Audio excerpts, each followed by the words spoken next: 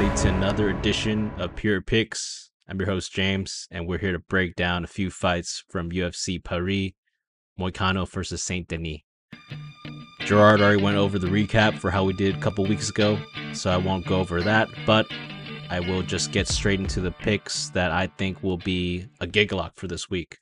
Once again, Giga Lock for me is going to be anything plus odds, so whether that be a parlay, prop, straight pick, anything that has plus odds, that's the kind of value that I want to provide for whatever fight card I'm doing. So for this week, for UFC Paris, I wanted to go down the path of a parlay because I saw a few locks that I really liked. So let's get into one of the first locks that I see. It's going to be first leg of this parlay. It's going to be none other than Taylor Lapilus. Now he's going to fight against Vince Morales. This is going to be a somewhat of a short notice fight for both men, actually. And before we get into that, actually, let's look at the odds for this. So Taylor Lapilus right now, he's a minus 365, opened up at a minus 300 on Bet Online, as you guys can see here. Few reasons why I think he's a lock and why I would like to have him as a parlay piece. First off, this is going to be a short notice fight for both men. I think that Taylor, he's shown throughout his career that he's just a professional. This guy has came in first in the UFC. I think he went 2-1, came back, and he also has a 2-1 record. So he has a high winning percentage. I think that this fight is more often than not is going to go to decision. And in a decision type of fight, I mean, you guys can just see here. I mean, Taylor Lapilus, he wins most of his fights by decision. Vince Morales, this is going to be his second stint in the UFC. I think he went like 3-5 or something like that in his first stint. He's obviously going to be hungry to make a statement, prove that he belongs in the UFC. I think that's going to play right into the hands of a guy like Taylor Lapilus, who's a professional. I think he's just going to move around, snipe Morales from range, even when they get into clinch situations, or if Morales, for some reason, decides to grapple, which I don't think he will. I think he might try, but I don't think he has the ability to take down Taylor Lapilus. I mean, Taylor Lapilus, only guy he's been taken down by so far in the UFC and controlled is, I think, in his first in the UFC, Eric Garcia.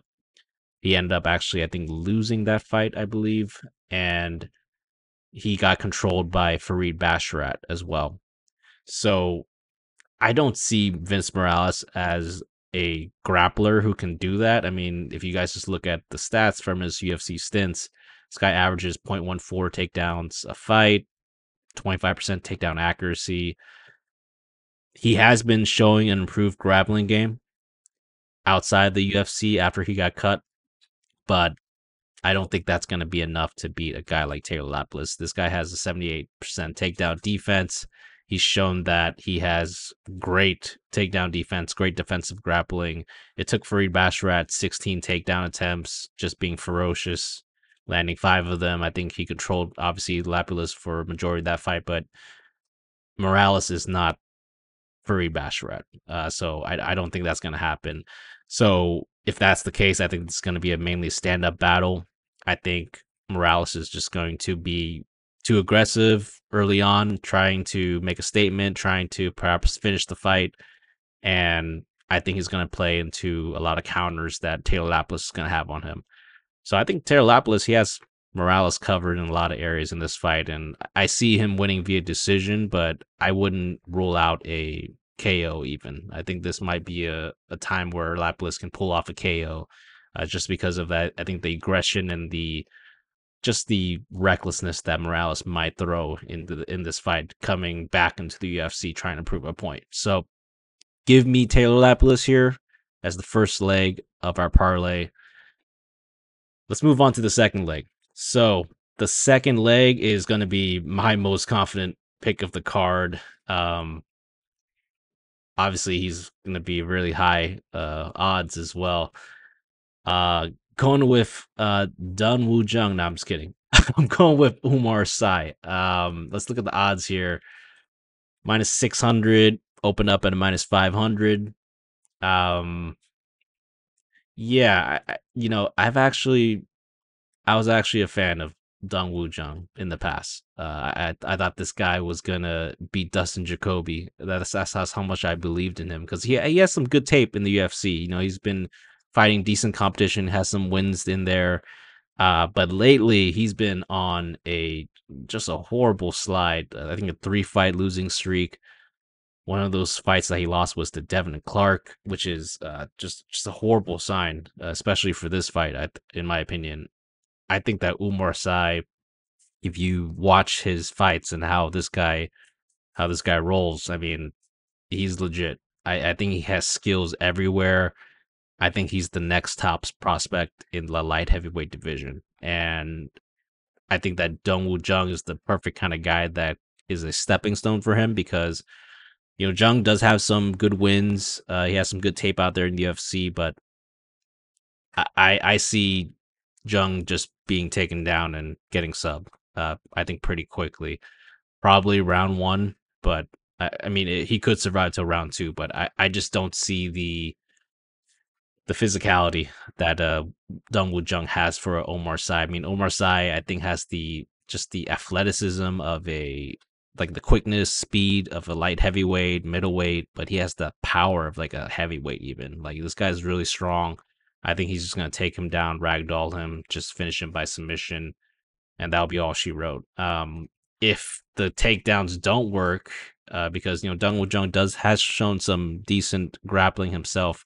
If for some reason that doesn't work, I feel like Sai just has some really underrated striking that he obviously hasn't shown yet in the UFC, but if he needs to have that in his back pocket, he'll have that covered as well.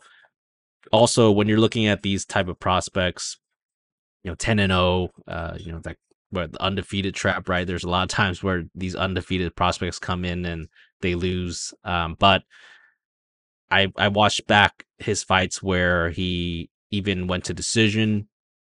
I feel like he has everything covered. Like he has a good IQ, a good head on his shoulders. I think he's going to be able to take the moment and seize the moment and win in front of the home crowd. So give me Oumar Sy here via sub. I think round one or two. I wouldn't be surprised either way. So that's the second leg of the parlay. Third leg of the parlay, to wrap it up, to really finish the night strong, we're going to have none other than another Frenchman. It's going to be Benoit Saint-Denis. Now, I respect Moicano. Let's just he does great stuff for the MMA community. He has a great channel. Great stuff. I mean, let's look at the odds first. Benoit Saint-Denis, minus 275, opened up at a minus 300. I think that the line, it may be a bit wide, just given how this fight could go down and the skills of Moicano. I mean, I do highly respect Moicano. I think he's legit. I just think there's a major physicality gap in this fight. Benoit Saint-Denis is going to be coming out for blood right away. And I don't know if Moicano is going to be physical enough to withstand the barrage that he's going to encounter with a Benoit Saint-Denis. Benoit Saint-Denis, I truly believe that he was going to beat Dustin Poirier. I was on the BSD side. It was just a unfortunate case of staph infection. I mean, this dude has staph infection on his forehead. That's not good. It was really a fresh one too. So he most likely got it really like late into the fight week, and he was recovering with antibiotics. Maybe that's a really bad excuse, but I really think that happened. You saw the gas tank be really affected by that, and he couldn't sustain that pace after round one where he just ragdolled Dustin Poirier. So if we're assuming that he's not going to come in with staph infection, right, and obviously we're going to track this throughout the week, make sure that everything is good. If that is the case, both men are healthy. I just don't see how Moicano is going to withstand this pressure and pace and physicality, really, that BSD is going to have for him. I mean, BSD is the definition of a marauder. He's going to come in there with reckless abandonment. And I think that the one thing that that would stop BSD in his tracks is if someone had like a stopping power, like a Dustin Poirier, right? Unfortunately, Renato Moicano, he's not like a knockout artist. I mean, he's not going to have enough power to damage or hurt BSD coming at him. And I think in the grappling, he's going to definitely hold his own. I think that he's going to be able to probably play guard a little bit, maybe scramble a bit, but eventually I think the physicality component is just going to overwhelm Moicano at some point in the fight. I would say probably around like round 2 or 3 if I had to guess. But there's no way he's going to be able to survive 5 rounds of BSD. I mean, BSD, people also forget this. This guy is also a dog. I mean, he took a thorough beating against Zaleski dos Santos at 170 pounds. Many fighters would have just quit with the beating that he took against a juiced up Zaleski. And I mean, BSD just stayed in there, showed how much of a dog he is. So that's the type of people that I would like to have behind my units, at least someone who doesn't quit. And yeah, just with the no stopping power from Moicano, I don't think there's going to be a danger in the stand up like there was against DP. I think that the grappling, I just don't see how he's going to just catch BSD. It'll probably have to be some kind of Hail Mary submission from the bottom, and that rarely happens at a high level fight like this. So give me BSD. Once again, respect Moicano. I think he's a great presence for the MMA community. But I think BSD is coming in for blood, and I think he's going to finish Moicano within 3.